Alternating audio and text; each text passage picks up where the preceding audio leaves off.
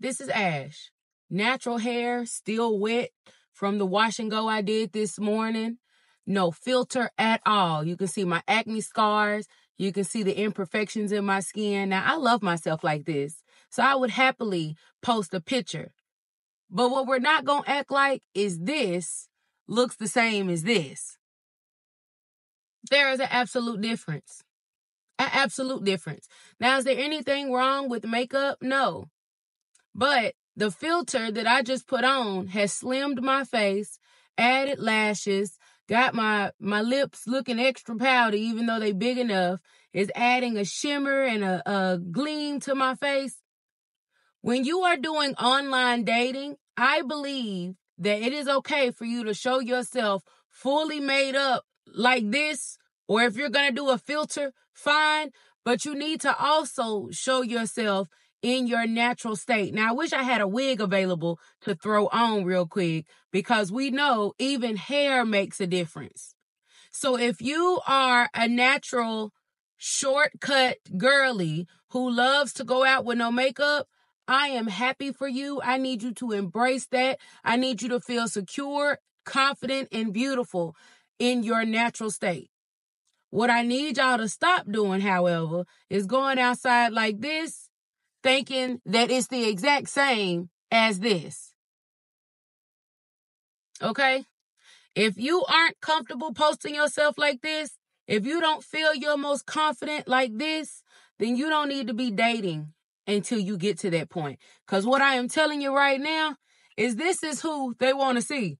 This is what they're going to wake up to every morning.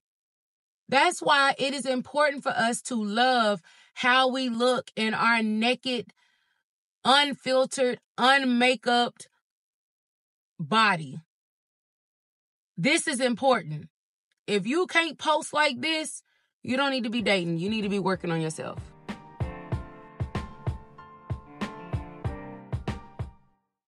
So I don't know if you want to call this a car vlog, if you're just going to consider this a regular video, but we got something to talk about, baby. There is a young lady that is going viral on TikTok. Here's the video. And she is absolutely devastated because she went on a first date and the guy told her he was catfished because she didn't look anything like her pictures.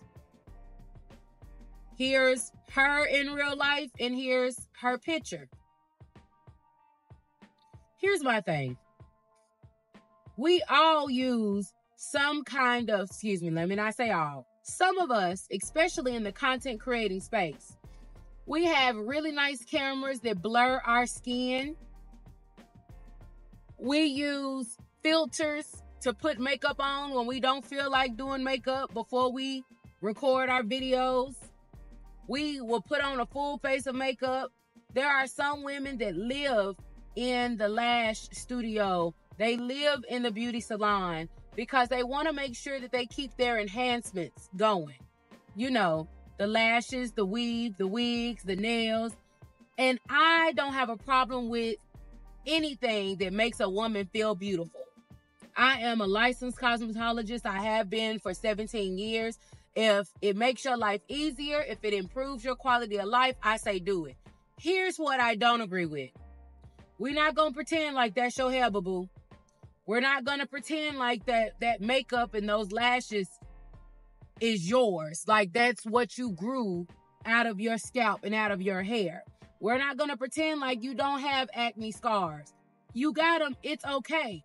This is what the men folk want to see. They want to know who they're going to wake up to when you get tired of doing the makeup. Because let's just be honest. As life changes and real adult responsibilities come, you're not going to want to get up at the butt crack of dawn every day and do a full face of makeup and curl your hair. Typically, if something happens and somebody gets sick and they need care, your beauty routine is going to be the first thing that goes, right? Why is it so hard for us as women, not all women, but some, to embrace the fact that this is what we look like? Now, the sun is giving me a natural filter right now, but this is what I look like. This is what you're going to get. If I don't love me like this, how can I expect anybody else to love me? And if we are looking for love, if we are trying to build a relationship that leads to marriage, don't you want that to be a connection with an authentic person? Don't you want that person to love your authentic self? If you are sending the representative, whether it be through filters or makeup or wigs or weaves or whatever, how is that person supposed to fall in love with your authentic self? So here's my very easy rule of thumb when it comes to dating. Them first 3 dates, they're going to be easy dates. First date, coffee or breakfast. And you going to get me just like this. Second date, lunch. You're still going to get me like this. Might get a cute little outfit if it's the summertime, but you're still going to get me like this. Third date, fourth date, depending on how well it's going, then you might see me at nighttime. And when you see me at nighttime, then I may get a little razzle-dazzle put on for you. You might get the dress. You might get the heels. You'll get the makeup and the lashes. Why? Because I need you to fall in love with this first. I need you to fall in love with my personality, my character, my integrity. I need you to fall in love with my intellect. I need you to focus on Ash from the neck up. I don't need you focusing on Ash from the neck down. And I also don't need you focusing on the superficial, because my looks are going to change. My hair is going to change. My makeup's going to change. My lashes are going to change. But guess what's not going to change? This natural bare face. And if you don't like me like this, oh, baby, you don't get the razzle-dazzle. If you can't appreciate me like this, you don't get the razzle-dazzle. That's what I wish some women, I know it's not all women, so I'm not going to generalize, but I wish that some women would understand that. And if you want the truth, and men, y'all sound off in the comments. From what the men folk have been telling me, they want to see y'all like this. This is what they prefer. They prefer the natural, no makeup, so that they know what they're getting into. They want to fall in love with you how God made you. And if God made you like this, then that's what they want to see. Now, again, do men have a problem with makeup? Do they have a problem with enhancements? No, when it's done in moderation. Now, what they don't like is the grown men. Let me say that. The grown men that are out here handling business, the grown men who want to be husbands, the men, that y'all want, the provider men, the protected men, those men. The general consensus says that those men want a woman that is happy within herself. They want a woman that is comfortable and confident in her own skin. And if you can't be that, you need to work on that before you start working on dating. Because how can you ask somebody to fall in love with you when you're not in love with you? And although I'm not a feminist, the whole decentering men, I think some women need to do that.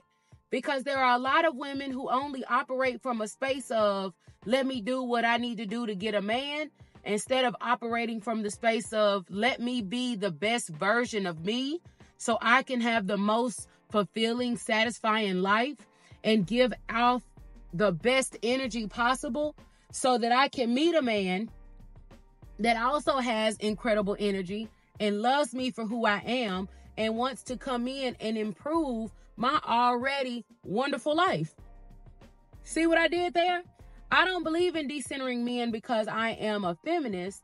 I believe in decentering men because some of these women out here need to focus on some priorities. The man shouldn't be the priority when your life is in shambles, okay? So I don't know. What are y'all thoughts? Do y'all feel like she catfished him? Do y'all feel like all men are superficial? Do y'all feel like women are delusional? Tell me in the comments, and we'll talk later.